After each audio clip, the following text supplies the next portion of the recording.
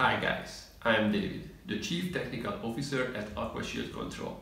We would like to help you with your very first steps with your new AquaShield unit which has just arrived. So let's unbox it together.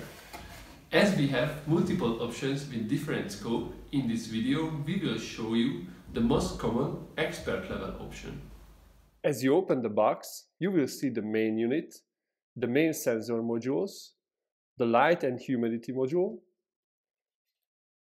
but we have hidden some parts also under the divider plates. So let's remove the unit and check what we can find.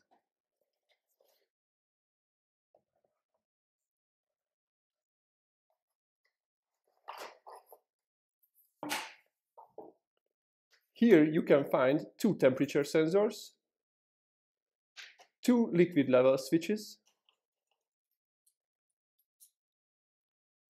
and a long 4-wire cable for the humidity and light module. The next step is to connect the cables and sensors to the modules. The terminals are color-coded to help you with the wiring. The main 12-volt power supply live terminal is orange with red wire, the neutral is dark gray with black wire. Generally the dark gray means neutral or ground. At switches and relays, green means 12 volt but only for signaling, not for power. Please do not connect any power equipment to the relay terminals directly, but use 12 volt relays instead. White and blue are the main CAN communication. At the temperature sensors, white is 3 volt power supply, green is the data, and the dark gray is the ground. We use spring-loaded Wago terminals to ensure that your cable will never come loose. To put in the wires, you will need a good grip, so if you will mount the unit to a DIN rail, we recommend to do it now and later it will make your life easier. If you don't have a DIN rail, don't worry, still you will do great. If you have an extra pair of hands for the cable mounting, it will help a lot as well. For mounting the AquaShield to a DIN rail, you will have to flip the modules over and find the green colored DIN rail adapters. You have to mount the main module first, then slide the rail until it reaches the next module and so on. At the end, you will have all the modules mounted to the rail tightly next to each other. If you plan to use 12 volt relays or power supply, that could be mounted as well. Take into the consideration when you cut the rail. To open the terminal, you will need a small flat screwdriver. You have to push it into the upper small opening above the terminal until it stops. Then turn it up toward the center of the unit, meanwhile you keep pushing forward. You should be seeing the terminal opening. Push in the wire tip and carefully remove the screwdriver without the wire slipping out. Be careful not to push the insulated part of the wire into the terminal because it will not work that way. If you are two, we recommend one of you to hold the unit and open the terminal, and the other to help put the wires into the terminals. The level switch and the relay are not sensitive for the polarity, so you can swap the cables back and forth. The level switch goes here,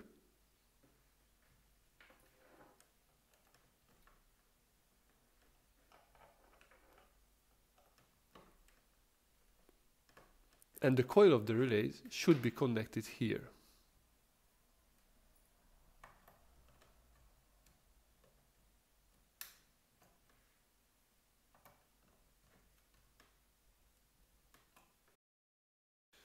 For the temperature sensor and the cable for the humidity and light module, the order of the wires is important.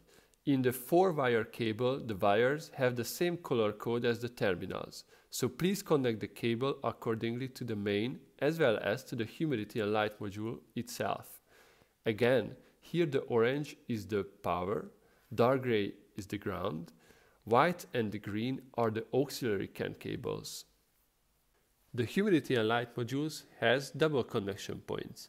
It doesn't matter if you connect to the left or the right for terminals. For the right setup, please take a closer look how we connected on the video. For the temperature sensors, the red wire goes to the 3-volt white terminal, the yellow wire goes to the green data terminal, and the black wire goes to the dark gray ground terminal. To power up AquaShield, you need to get a 12-volt direct current power supply with at least 30-watt capacity. Make sure that the power supply is not connected to your home power network or not plugged in during the setup of AquaShield. Connect the AquaShield power cable's black leg to the minus terminal and the red leg to the plus terminal of the 12-volt side. It is important not to switch over the 12 volt and the high voltage side. Connect to the high voltage side according to the user manual of the power supply. To be able to connect the unit to the internet via Wi-Fi connection, you need to set up the AquaShield with your wireless network username and password. For this, you need to remove the top and the left side cover from the central module. The top cover should come first and it has 4 screws. Let's remove them.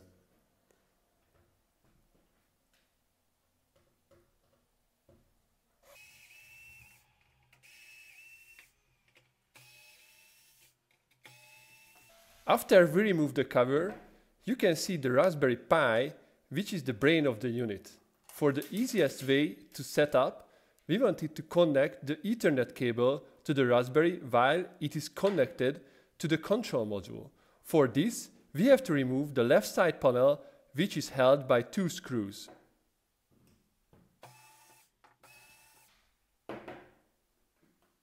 Now you can connect the AquaShield unit with your router by the Ethernet cable and power up the unit.